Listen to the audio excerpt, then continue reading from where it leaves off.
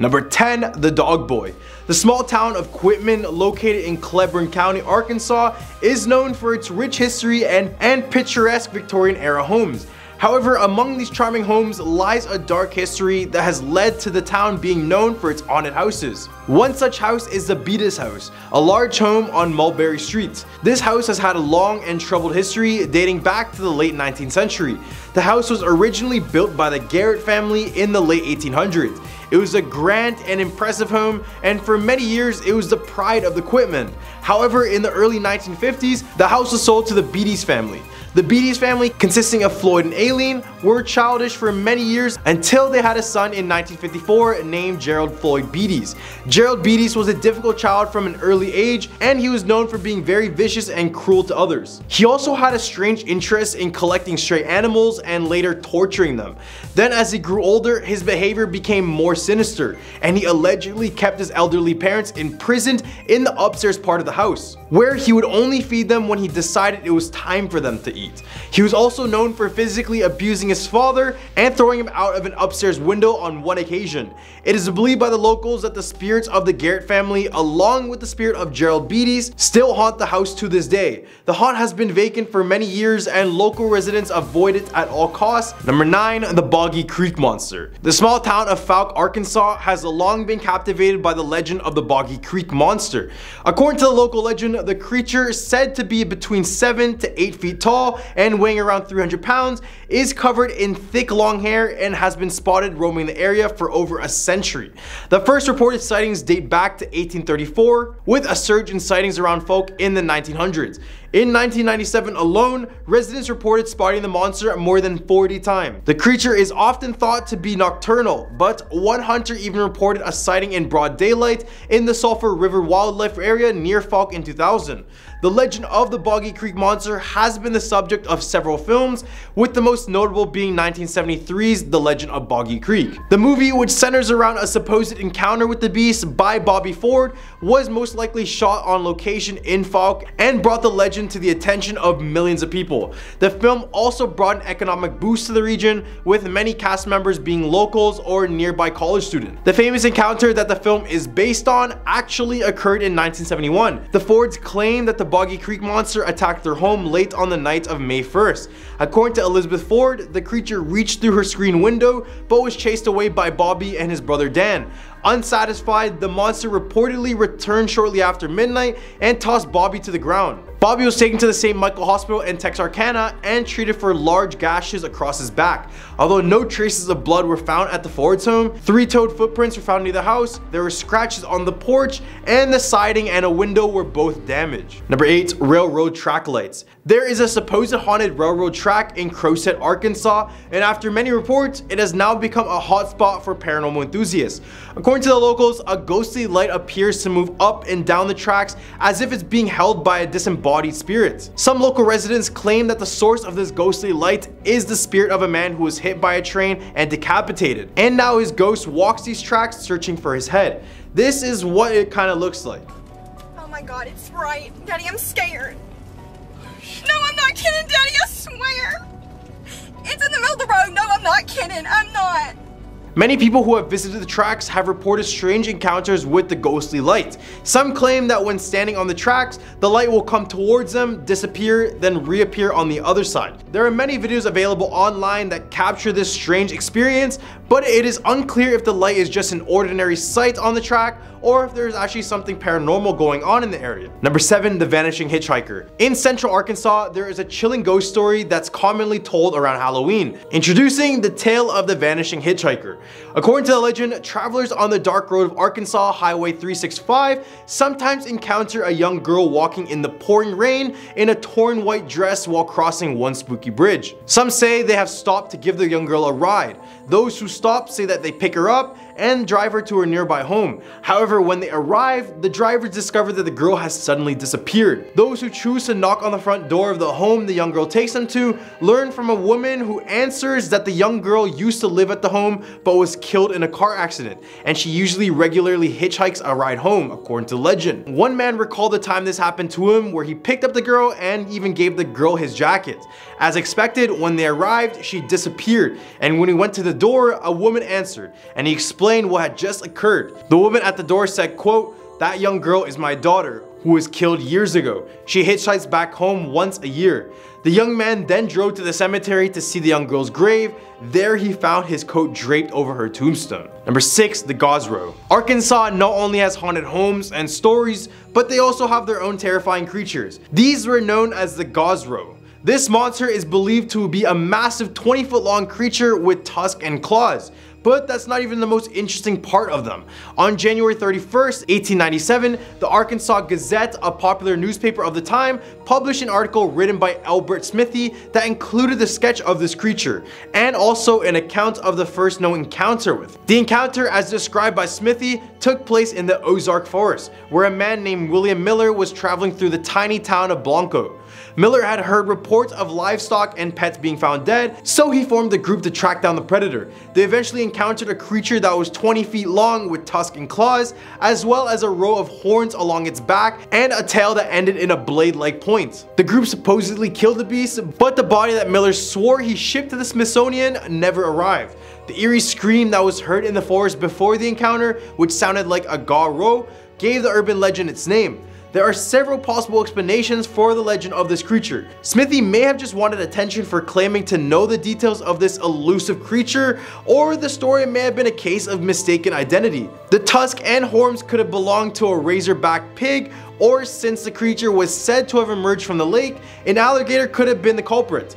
But despite the lack of concrete evidence, the legend of the Gauze Row has continued to captivate the imagination of the citizens of Arkansas for over 125 years. It may be a tall tale, but you never know what could be lurking in those forests. In the hump of our list, we have the Eureka Springs. Eureka Spring, Arkansas is a small town that is known for its immense paranormal activity. While some see it primarily as a gorgeous little Victorian village and a wonderful place to react, others consider it a hotbed for paranormal activity and also one of the most haunted places in Arkansas. Both perspectives are valid, of course, but mostly Eureka Springs is complex, a place where a vibrant, quirky little town is overrun with hauntings. Don't let the cheery buildings and nice folks fool you. The souls of the departed lives in Eureka Springs too. One of the most famous haunted places in the town is the 1886 Crescent Hotel. The hotel has been featured on the Travel Channel and is famous for its haunted room 218, where the ghost of Michael, who fell to his death during the hotel's construction, is said to reside.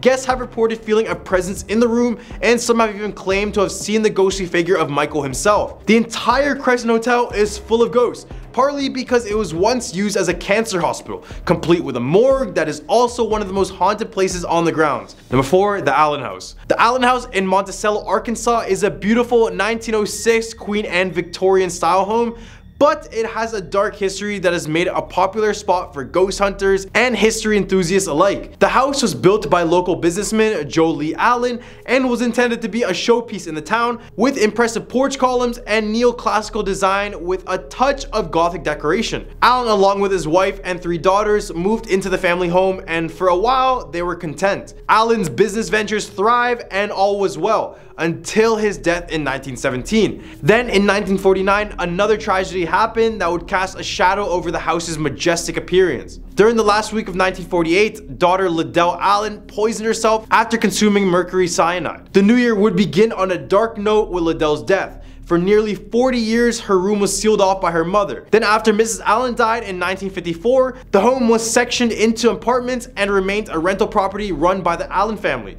Tenants began seeing strange things and experiencing paranormal activity not long after they moved in. Shadowy figures would appear in photographs taken by residents, and furniture was rearranged with no one having touched anything.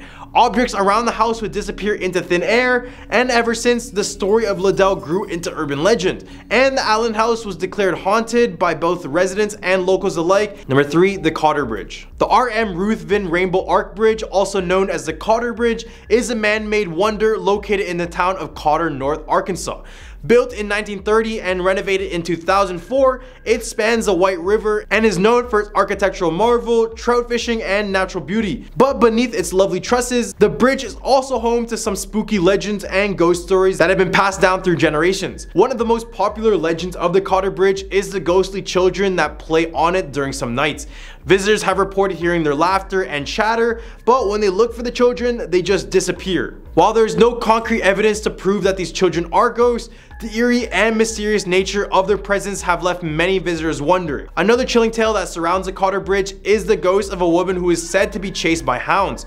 Visitors have reported hearing her screams and the baying of the hounds, but when they look for the source, they see nothing. The identity of the woman remains unknown, and the reason for her ghostly presence is also a mystery. Some say that she may have been the victim of a tragic event that occurred near the bridge, while others believe she may have been the spirit of someone who drowned in the White River below. Number 2, the Gurdon Light. The Gurdon Ghost Light is a mysterious and unexplained phenomenon that has been observed and documented in the small town of Gurdon, Arkansas.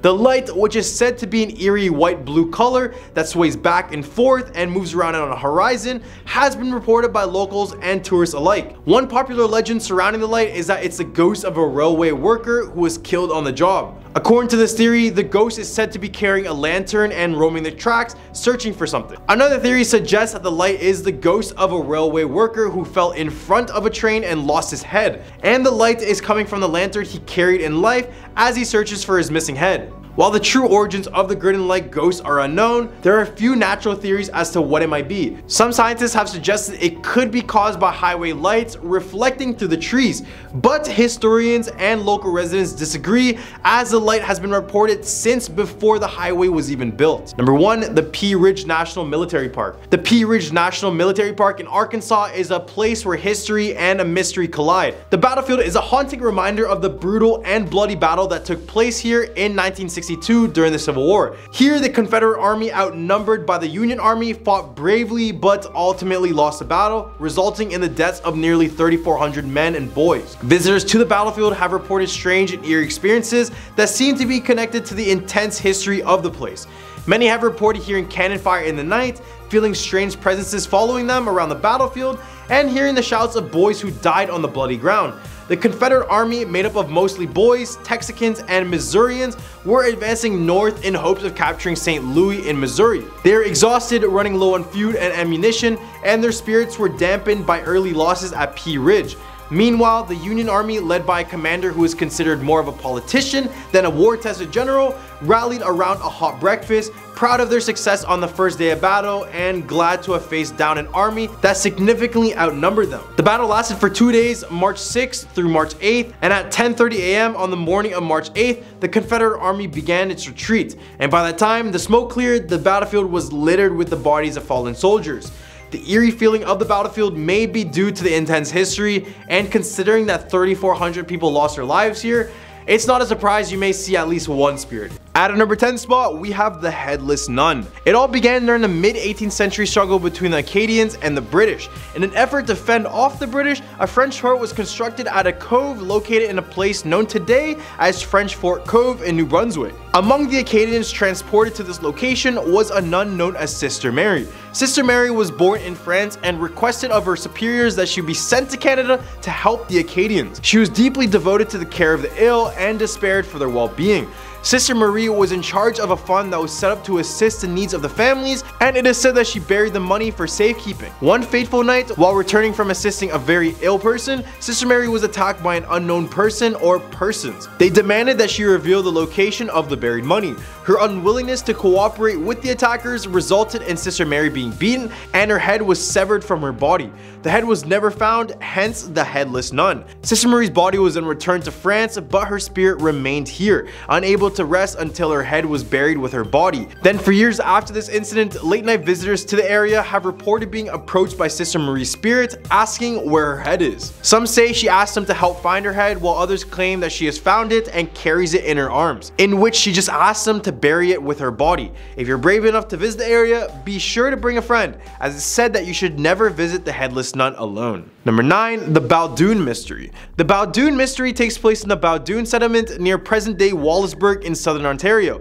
This is where a group of Scottish families settled but faced many many difficulties due to the swampy land and disease that was roaming the area. Among the original settlers, there was the McDonald family, who showed much struggle beginning in 1829. According to accounts, this first incident happened when poles from the roof structure of the barn began to topple towards the ground, sending these deadly wooden daggers flying and sticking out of the ground. No probable source for the incident was ever found, and the poles were installed in such a way that they couldn't easily come loose, leaving the possibility of an unseen force with ill intent. As the strange occurrences continued to plague the farm, unexplained sounds would be heard from the McDonald family at all hours of the day and night. The family would often hear the sounds of footsteps throughout the house, but especially in the kitchen, which sounded like the rhythmic marching of many men preparing for war. But when the family went to investigate, the noises would abruptly stop, leaving no explanation for them. Another disturbing incident involved one of their children, a baby sitting in a wooden cradle, which suddenly started to rock violently from side to side, despite the efforts of 3 men there to stop it. And it didn't stop there. Rocks were thrown in the exterior of their home each and every single day, which would sometimes shatter windows. As well, fires would show up around the property as if someone was trying to burn down the place, but they would be so random that they didn't even look like it was intentional. They would attribute the hauntings to a witch who cursed the home and the land, and would later enlist the aid of a woman who told them to make a bullet out of silver and shoot a black feathered goose, which would ultimately end the curse. After doing just that, they no longer had any more disturbances, and we can say that the curse was finally lifted. Number 8, Oak Island. The Oak Island mystery is a series of stories explaining about a buried treasure and unexplained objects that have been found on or near Oak Island in Nova Scotia.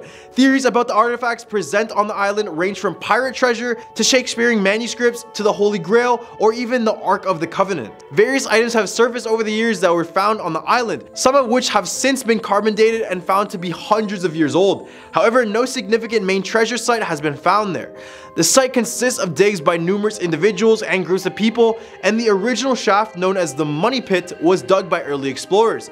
A curse on the treasure is said to have originated more than a century ago, stating that 7 men will die in the search for the treasure before it is found, and so far there's been 6 deaths confirmed, with the most recent one coming from 2014. So we're really just waiting for the 7th one. Doesn't that sound terrible? Attempts to remove the water from the Money Pit have been unsuccessful, and theories about an elaborate drainage system from the ocean beaches to the pit have been proposed. However, a scientific study conducted by the Woods Hole Oceanographic Institution in 1995 concluded that the flooding was caused by a natural interaction between the island's freshwater lens and tidal pressures in the underlying geology, refuting the man-made tunnel theory. Regardless, Oak Island is a mystery that we may never be able to solve unless someone is willing to risk their life just so we can get that 7th death. Again, that sounds absolutely terrible. Number 7, Pitt Lake's Lost Gold Mine. Pitt Lake's Lost Gold Mine is a legendary lost mine said to be near Pitt Lake, British Columbia. The supposed wealth has held the imagination of people worldwide for more than a century.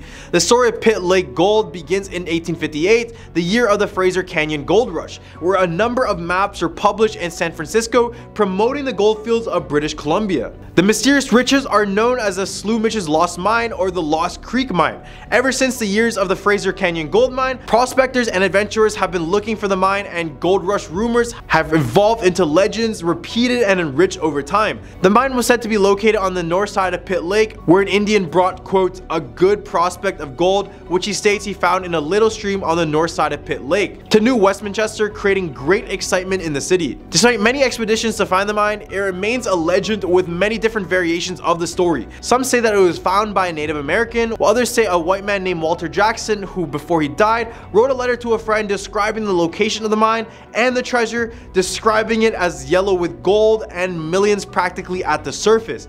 Even after a century of searching, the mine remains undiscovered, which just adds more to its allure and its overall mystique. In the Hump Red list, we have the ghost ship of Northumberland Strait. The ghost ship of Northumberland Strait is a legend steeped in centuries of Canadian ghost lore. According to the legend, the ghost ship is a beautiful schooner with 3 or 4 masts, all adorned with pure white sails. This ship sails ablaze within the Northumberland Strait, which is a body of water that separates Prince Edward Island from Nova Scotia and New Brunswick. The legend dates back at least 200 years, and it is said that the ship appears before a northeast wind and is a forewarning of an extreme storm. Over the years, there have been numerous sightings of this ghost ship, with people describing the distinctive outlines of the ship's mast and phantom crew members climbing them before the vessel supposedly either completely burns, sinks, or just vanishes out of thin air. In 1900, a group of sailors boarded a small rowboat in Charlottetown Harbor and race towards the Phantom ship in order to rescue the crew, only to have the ship vanish. Then in January 2008, a 17-year-old claimed to have seen the legendary Phantom ship in Tatamaguchi Bay, describing it as a bright white and gold ship. While the legend of the ghost ship has captivated the imagination of many, some have offered natural explanations for the phenomenon. In 1905, a New Brunswick scientist proposed that the legend may have arisen due to the natural electrical phenomenon known as St. Elmo's fire that has been subject to the interpretation as the flaming rigging of a ship. Other explanations suggest that the illusion may have been created by a bank of fog, which is just reflecting moonlight. But really, what do you guys think about it? In the hump of our list, we have the La Chasse Galerie. La Chasse Galerie, also known as the Bewitched Canoe or the Flying Canoe, is a popular French-Canadian tale of lumberjacks from camps working around the river of Gatineau who make a deal with the devil. The tale has roots in a French legend about a rich nobleman named Galerie who loved to hunt so much that he refused to attend the Sunday Mass. As punishment, he was condemned to fly forever through the night skies, chased by galloping horses and howling wolves. When French settlers arrived in Canada, they swapped stories with the natives, and the tale of Galerie was combined with a First Nations legend about a flying canoe. The story goes that after a night of heavy drinking on New Year's Eve, a group of voyagers yearned to visit their sweethearts who were 100 leagues or 500 kilometers away. The only way to make such a long journey and be back in time for work the next morning is to run the Chasse Galerie, which means making a pact with the devil so that their canoe can travel through the air to make their destination quickly. However, the travelers must not mention God's name or touch the cross of any church steeple as they whisk by in the flying canoe, or else the devil will take their souls. The men promise not to touch another drop of rum and take their places in the canoe, which begins to rise off the ground. They start to paddle and soon pass over the frozen Gatineau River, many villages, and even the lights of Montreal. They eventually touch down near a house where New Year's Eve festivities are in full swing, and they finally spend time with their sweethearts and still manage to get back in the morning. Although this is a sweet idea, I don't know if I would make a deal with the devil in order to just get to a destination faster. Number 4, the legend of Rose La Tulipe. The story of Rose La Tulipe is a French-Canadian legend that has been passed down for centuries. This eerie tale tells the story of a young and carefree girl named Rose La Tulipe who loved nothing more than just to dance. On the night of Mardi Gras, a mysterious stranger appeared at the La Tulipe house and asked to dance with Rose. Without hesitation, Rose accepted the offer and danced with the stranger until the stroke of midnight. However, as the clock struck 12, the stranger revealed his true identity as the devil. According to some variations of the legend, the devil disappeared into the night, taking Rose with him to eternal damnation in hell. Others claim that the priest of the village intervened, saving Rose from the devil's grasp. Regardless of the outcome, the legend says that Rose would later enter a convent and die a few years after. This legend is one of the many examples in French-Canadian folklore of girls dancing with the devil. These stories have been used as a cautionary tale for young girls, warning them of the dangers of dancing with strangers, particularly during Lent or on Sundays. The legend of Rose La Tulipe is a chilling reminder of the consequences of succumbing to temptation and the dangers that can lurk in the shadows, even on the happiest of occasions. Number 3, the Fairmont Banff Springs Hotel. The Fairmont Banff Springs Hotel has been supposedly haunted since 1888.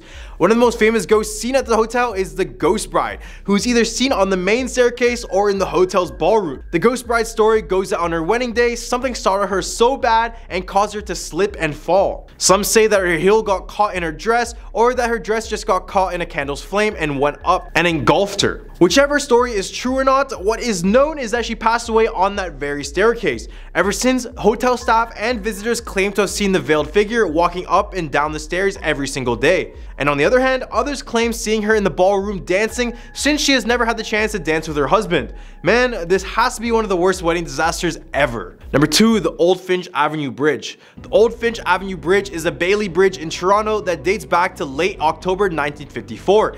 Ever since it was built, residents in the town of Scarborough have claimed it to be the most haunted bridge in the country. The most common legend about the bridge involves the disembodied screams of a young girl. The story goes that as you walk over the bridge at night, you may be greeted by shrill screams from beyond. There are variations of the legend, each providing different suggestions about how you can prompt the noises. Some say you simply need to be passing over the bridge at the right time of night, just as the sky is darkest. Others suggest that you should go to the center of the bridge and start singing the song Happy Birthday. A few people have remarked that you should yell Happy Birthday Candy out into the darkness. However you choose to conjure up the potential spirit, the results are often the same, a high-pitched and blood-curdling shriek. But their experiences don't stop there. pedestrians gathering up the strength to venture onto this bridge have heard footsteps, whispers, and strange noises. Some people have even reported feeling a cold, eerie presence while walking on this bridge, and this is why many people try to avoid this bridge at all costs to this day. Number 1. Mussy. The legend of Mussy, the mysterious creature said to reside in Muskrat Lake in Ontario,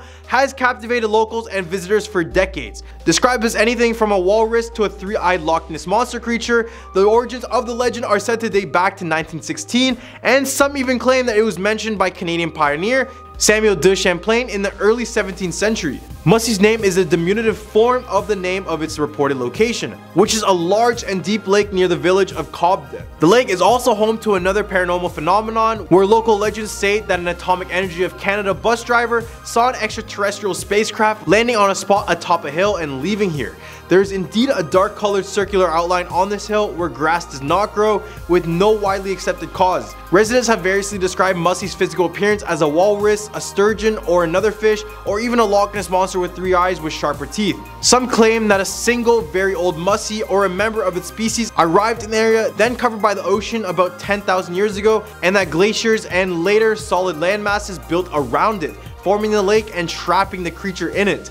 Despite several attempts to find concrete evidence of this creature, including a search by author Michael Braley and friend Deanna Bean using sonar technology, scientists have surveyed the area and just found nothing. However, the definitive non-existence of a Mussy-like creature is difficult to establish because some of the trenches in Muskrat Lake extend over 600 meters. So that's just food for thought when you're there.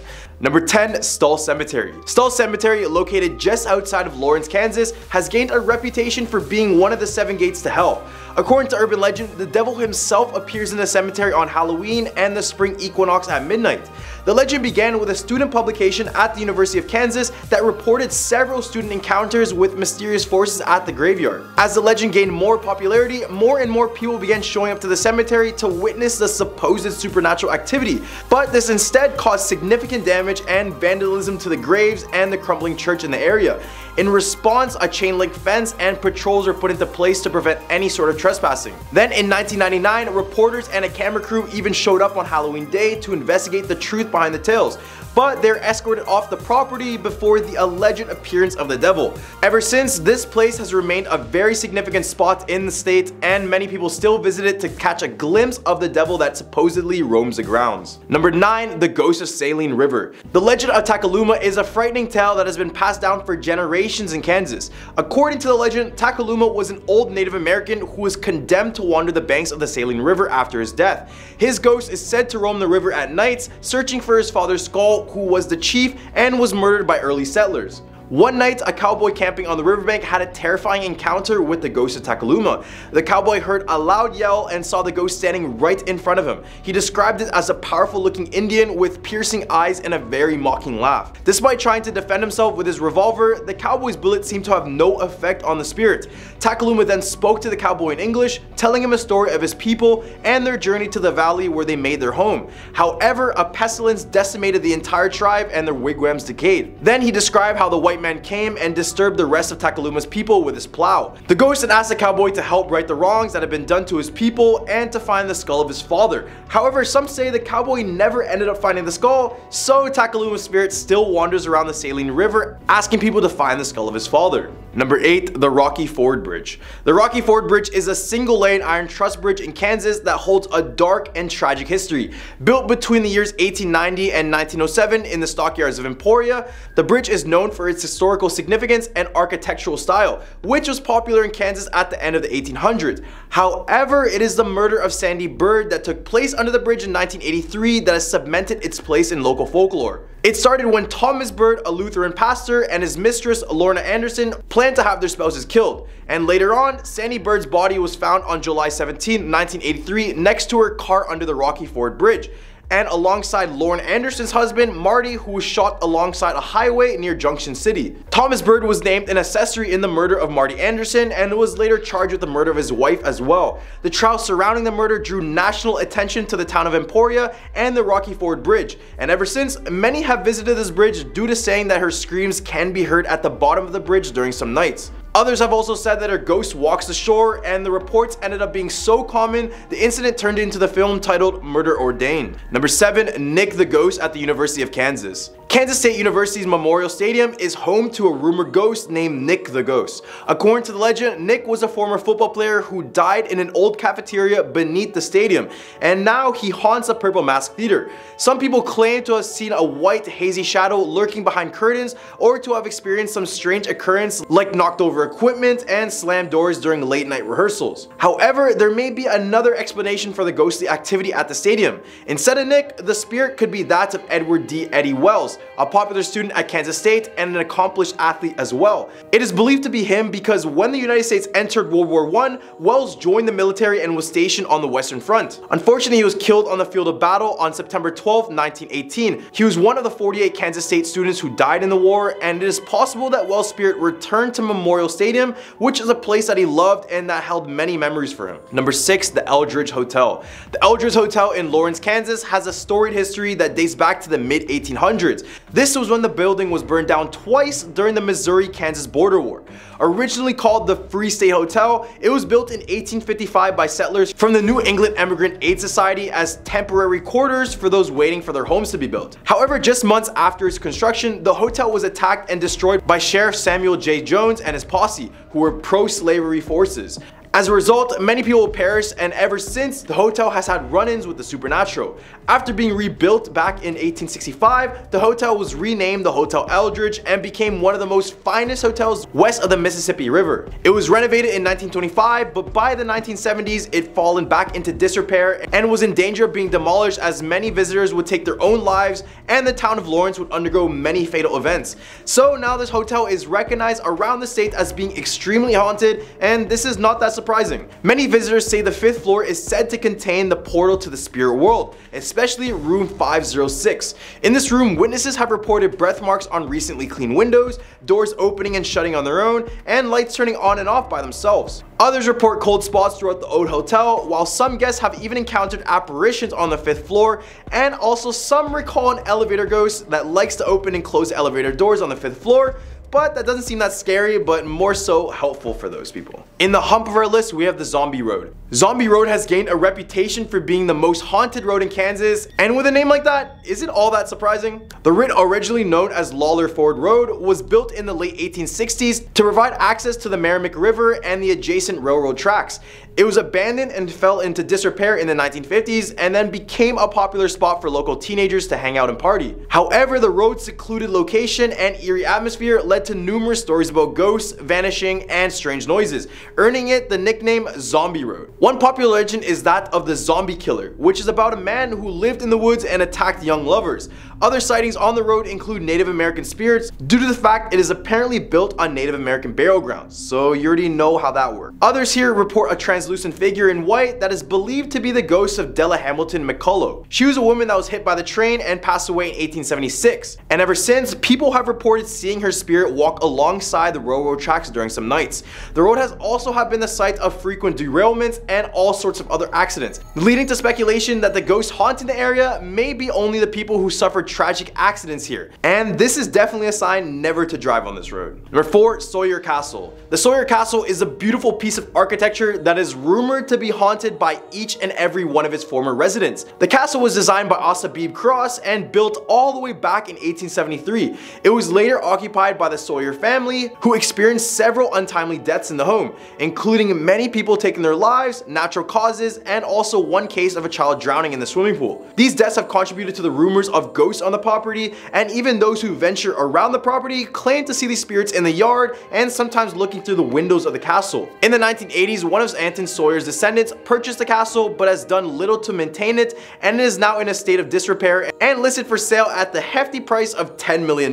Despite its dilapidated state, the castle's creepy appearance and ghostly reputation has only added to its charm. Well, that's only if you're into haunted castles and such. But hey, if you got $10 million lying around, go and buy this castle just for the sake of having a haunted castle, cause why not? Number 3, Fort Leavenworth Cemetery. Fort Leavenworth Cemetery in Kansas is filled with headstones of thousands of soldiers. So you kind of already know what that means. This means that it is haunted by many spirits who have never found peace in the afterlife. The cemetery, which covers 36 acres, has graves dating back to 1844 before it eventually even became a cemetery. Visitors to the cemetery have reported seeing ghostly soldiers, some of whom are injured and very confused. One such soldier is a young man in a Union uniform who is missing much of his face. Another ghost is said to be that of Chief Joseph, a Nez Perce leader who was held as a prisoner of war at the fort for 8 months in 1877. He is said to haunt the cemetery out of grief and just straight bitterness. As well, Catherine Rich, a woman who searched for her missing children at the fort, later died of pneumonia, and she is also said to haunt the cemetery carrying a lantern and calling for her children at all times. And that doesn't stop there. One more. The ghost of General George Armstrong Custer, who was court-martialed at the fort in 1867. He's been seen at the cemetery kneeling at various gravestones as if he's in prayer and asking for forgiveness. Number 2, Strawberry Hill. Strawberry Hill is a historic mansion located in Kansas City, Kansas that has a reputation for being haunted. Built in 1887, the house was purchased in 1919 by the Sisters of St. Francis Christ and then was converted into an orphanage called St. John the Baptist Children's Home. Today, the house serves as a museum thanks to the effort of the Strawberry Hill Ethnic Cultural Society. However, it seems that the building's history as an orphanage has left a lasting impression on the property. It is said to be haunted by several ghostly figures. One of the most well-known ghosts at Strawberry Hill is known as the Lady in Red, a woman who is said to roam the corridors of the house dressed in 1940s style clothing that trails blood. According to the legend, she was a woman who was taken in by the nuns at the orphanage, but later on she passed away after a failed abortion. Visitors to the museum and tour guides have reported seeing the Lady in Red walking through the chapel, and even 2 nuns even claim to have encountered her on separate occasions. In addition to the Lady in Red, there have been also reports of a male ghost haunting the 3rd floor of the house. He's usually accompanied by several childlike ghosts playing in the halls with him. Paranormal activities such as phantom singing, chanting, and flickering lights have also been reported at this mansion. While it may not be the most welcoming place for the living, it seems that Strawberry Hills is a popular destination for the spirits of the deceased. Number 1, Wolf Hotel. The Wolf Hotel in Ellenwood, Kansas is a historic location that is said to be haunted by various ghosts.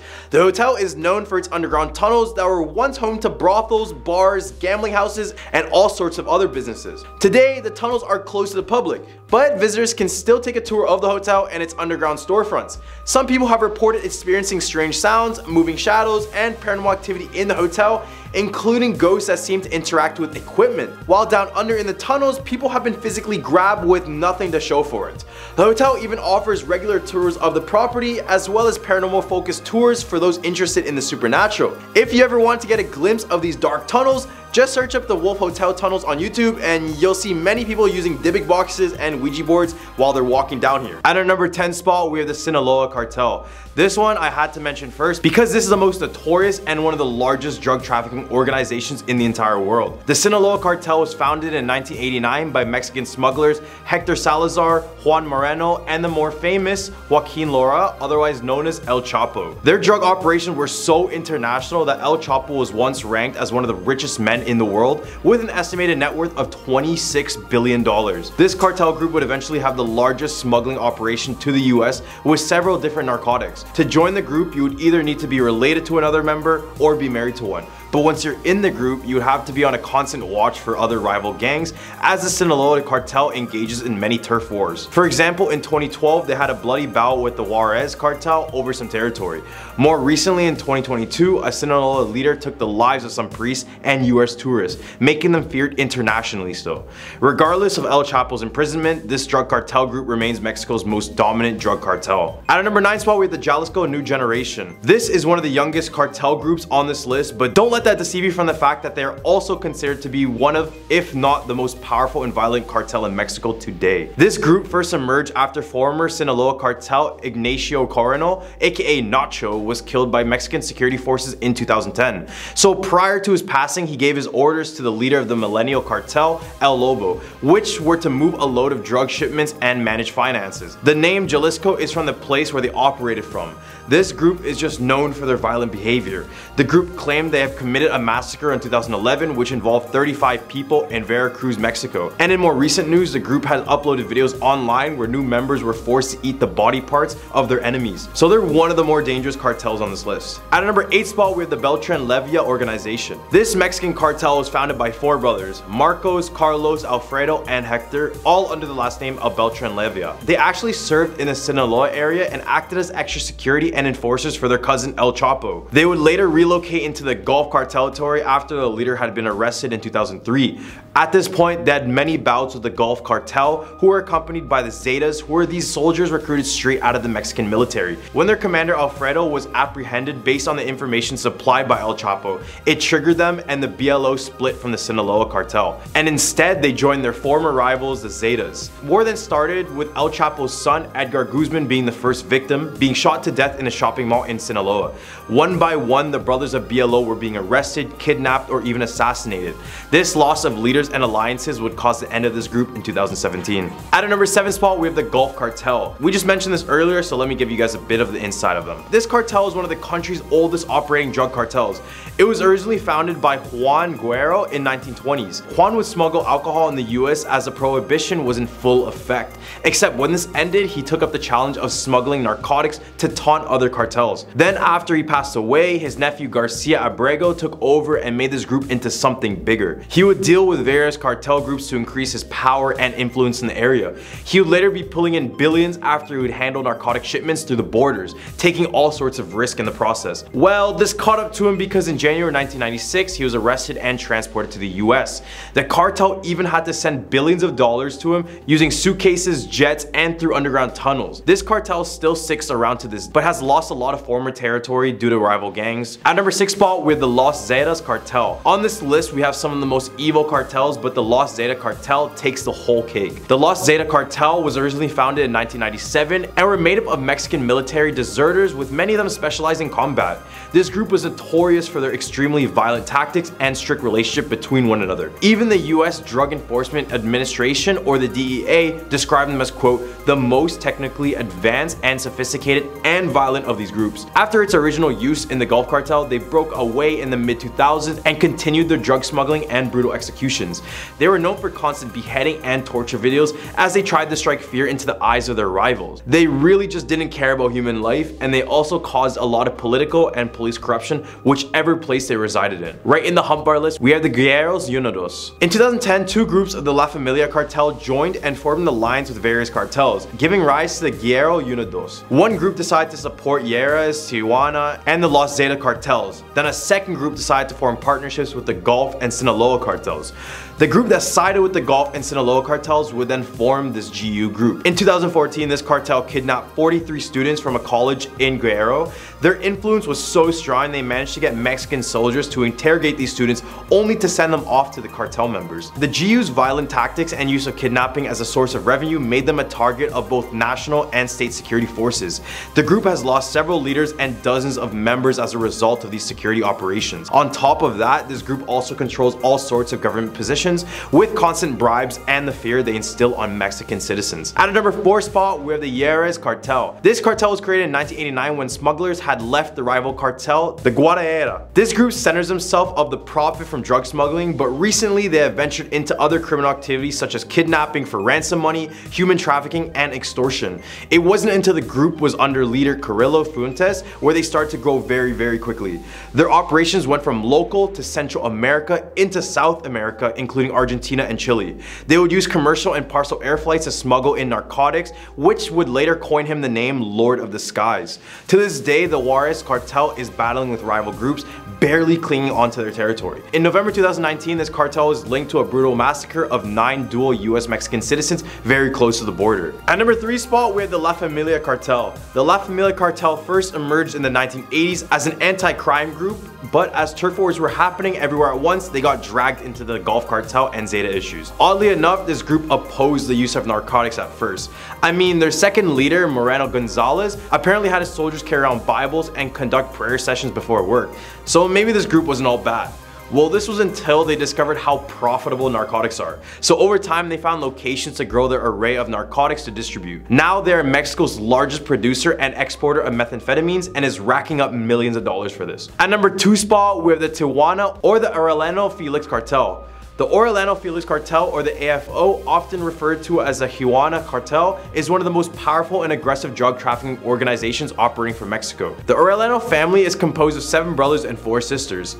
Ramon is considered the most violent brother and organizes and coordinates protection details over what he exerts absolute control. In this cartel, they directly influence law enforcement and the judicial system in Mexico, as well as mass transportations of narcotics into the United States. The Tijuana cartel is presented in at least 15 Mexican states with important areas of operations in Tijuana, Mexicali, Tecate, Ensenada, and Baja California. At number 1 spot, we have the Nueva Plaza cartel. The state of Jalisco is home to the Nueva Plaza cartel as well, also known as the Cartel Nueva Plaza. Enrique Sanchez Martinez, aka El Cholo, and Eric Valencia Salazar, aka L55, were charged in the organization when it first formed as a breakaway faction of the Jalisco New Generation cartel. This cartel started in 2018 and was financially supported by the Sinaloa cartel, and this caused many fatal clashes between them and the Jalisco New Generation cartel. In March of 2021, El Cholo appeared in a video claiming he had reached a deal with Mexico City security chief Omar Garcia Harfuch to combat the Jalisco New Generation cartel.